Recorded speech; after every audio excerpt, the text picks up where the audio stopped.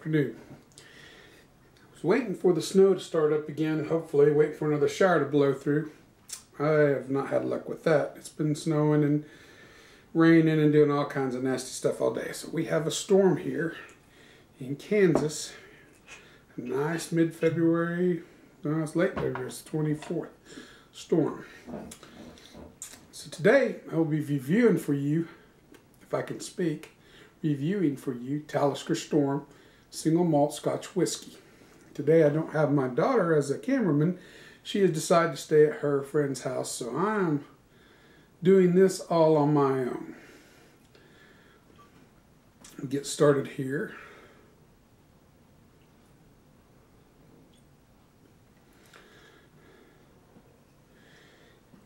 I've not let this set like I have others when I will start the videos, because this is a non-age statement whiskey. It is 45.8% by volume. It is Talisker, of course. Made by the sea. I'll read a little bit off the label. The distillery was established 1830. They were a triple distillation. Expanded the distillery in 1900. Went to triple distillation till 1928, at which point they went back to double distillation. It was mothballed for a time period after the 40s. In 1960 there was a fire. They had to rebuild the stills, some of the stills, in 1962 to start over. It's an interesting distillery. The history on it's rather neat. It's one that's I found interesting. It was part of the clearances. You either worked at the distillery or you left to go to the United States. And Dave Brew mentions it. That's where I get this from, and reading is in his book.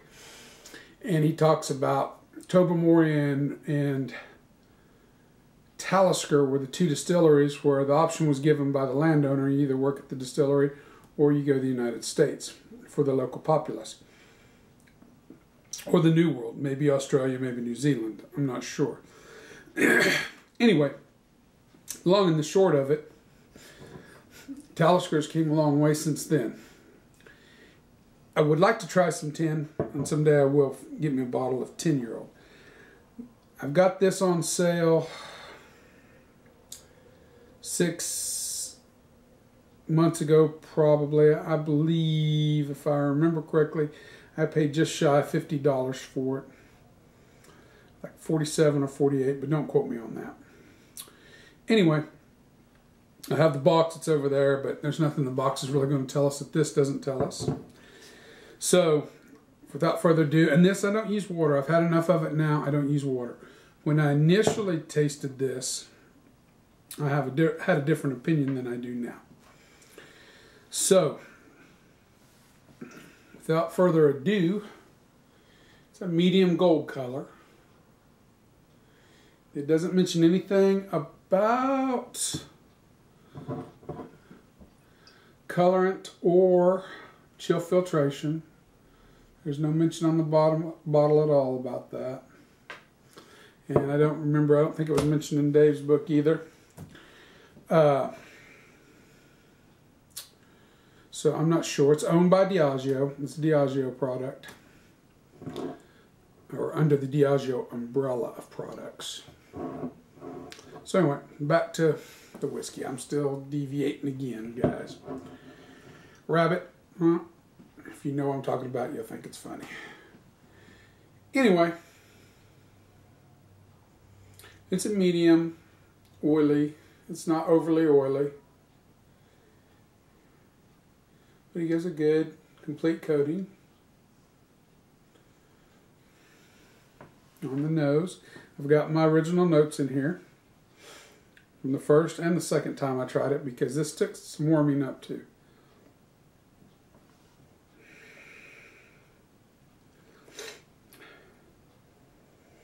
Again, smoke. You can smell a little bit of the smoke in the peat. Salt, pepper. There's a little vanilla in the background. There's a citrus note.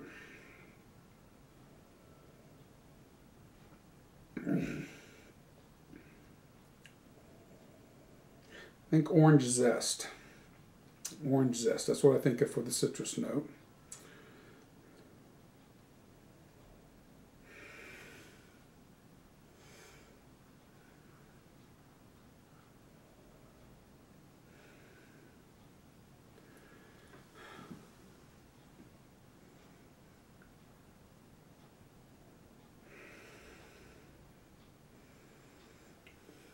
A certain meaty texture, smell to it. Maybe ham. Okay, let's hit the palate with it, see what we get.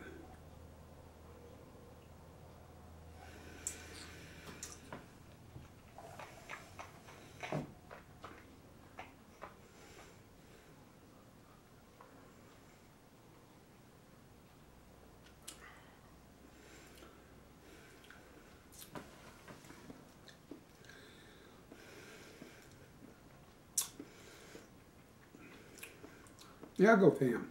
That's what I have in my notes too. And the ham is noted from the second time. I did not note it on the first time when I first opened the bottle. Like a smoked ham. But the peat and the smoke are there. It's more of a peaty smoke, but there's that sort of certain savory, meaty savory character to it. Salt, pepper. Again, orange zest there. The smoke is more of a phenolic taste to it.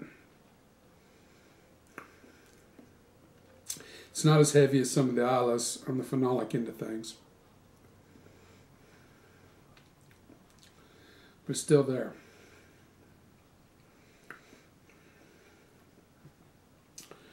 Bay leaf.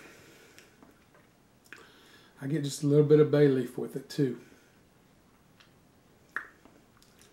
Finish is long, consistent, thorough, slightly spirit driven, but at 45.8%.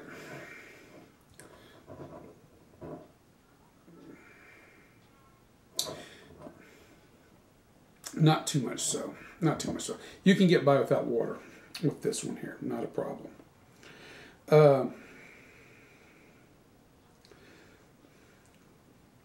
It's good stuff.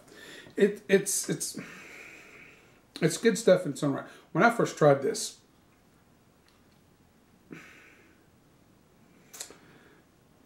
I didn't care for it. I'll be honest with you. I didn't get none of this on the start. When I first cracked this bottle, I was like, what have I bought? I mean, I just thought, well, we'll drink it, get it over with, get it done with. But I was slow about drinking it. And after about 3 months, I come back to it, and it had changed. It had lightened up. After about a quarter of the bottle was gone, it started lightening up, and the flavor started becoming more pronounced. I put water in it. Water did not affect this flavor-wise, so that's why I didn't add water today. Water didn't, to me, take it one way or the other. It's just fine like this without water. Talisker's an interesting dram. I want to try the 10 because I think the 10 will probably give us a little more than this. And it does taste a little young. It does. But I like a young whiskey. I don't have no problems drinking young whiskeys. I like a little of the spirit behind it. I like that sort of raw flavor taste. I mean, now have I drank any 20-year-old pluses? No, at this point I have not. I've drank 17s. I drank 118. I've had, 16s, 15s, blah, blah, blah. But I haven't had anything over 20. I do, the Glenfarclas 21 is on my radar. I know where I can get one, and I want to get one because I like the Glenfarclas 12. But I don't have that experience with the older whiskeys. We'll just stick with that. I'm digressing here. I'm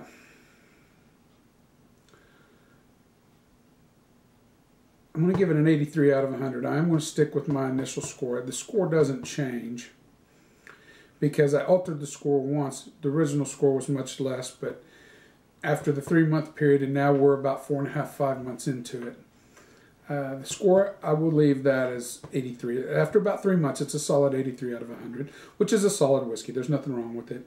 It's drinkable, it's enjoyable within its own right. But you want to let this breathe a little bit. This is one that takes some time.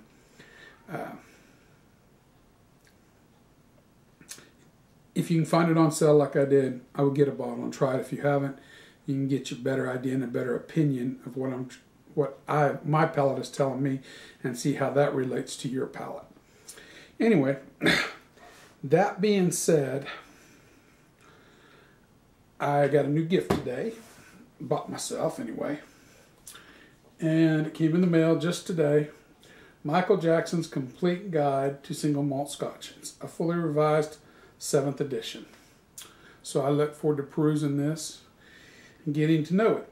It looks like it'll be an interesting book. I have several books in the mail I've decided to purchase because I really like what I'm doing. As far as this tasting, I really enjoy this. So it will go right alongside of Dave Broom on my shelf for my whiskeys. I've got a tequila book over there and a cocktail book and all kinds of motorcycle books. Anyway, I will sign off here. This is Robert. I'm your host. And y'all have a good day. And be warmer than I am right now because it got cold. That's it.